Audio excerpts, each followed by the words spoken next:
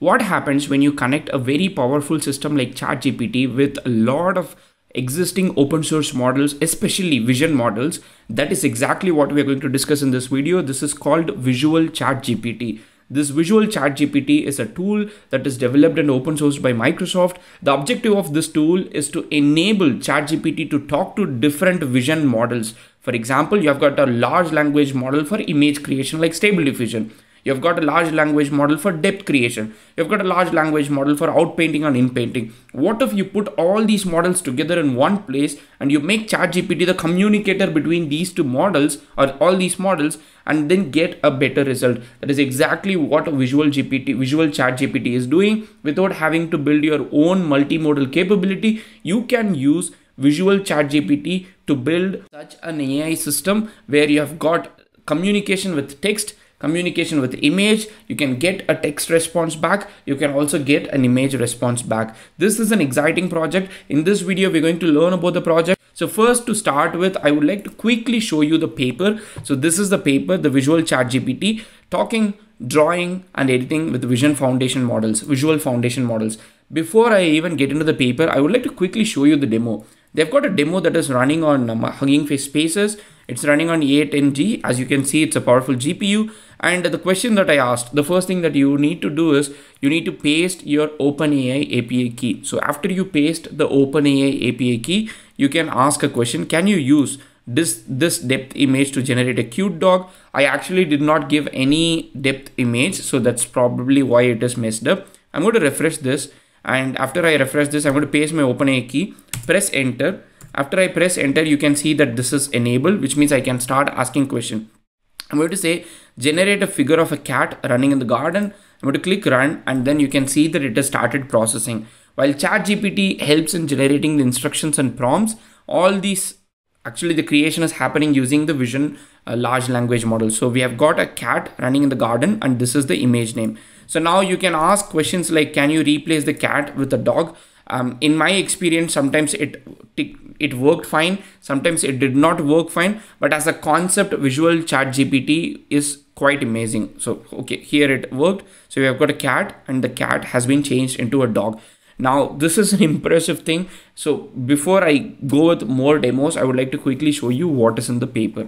The paper is called Visual ChatGPT. And one of the reasons that they have created Visual ChatGPT is because ChatGPT is a very powerful system. What happens when you make ChatGPT the center of a lot of large language models and make ChatGPT communicate with them?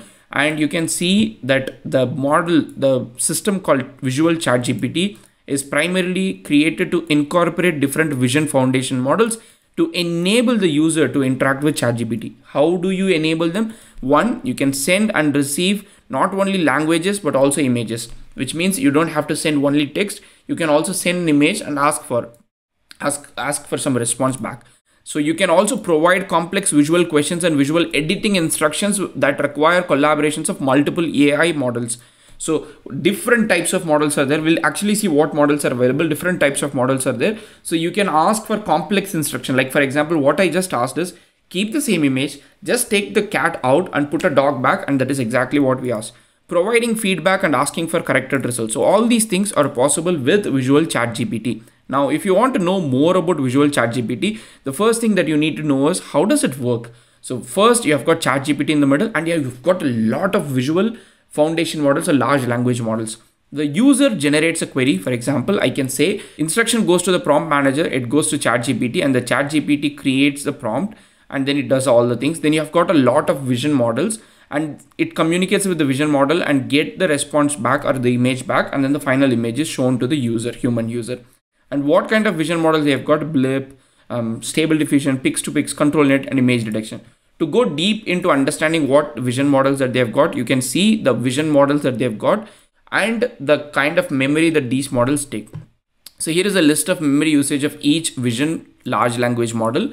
So you have got image editing model that requires 4 GB RAM. You have got instruct Pix-to-Pix, you have text to image, image captioning, image to canny, canny text to image, image to line, line text to image. So all these are actually control net related models. Scribble to text, image to post, post text to image, image to seg text to image, image depth. All these are actually control net related model.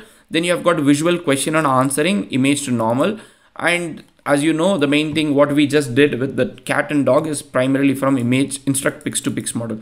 So they've got all these models, and all these models are sitting in the middle of ChatGPT, and ChatGPT is communicating with all these models and trying to get things done for you.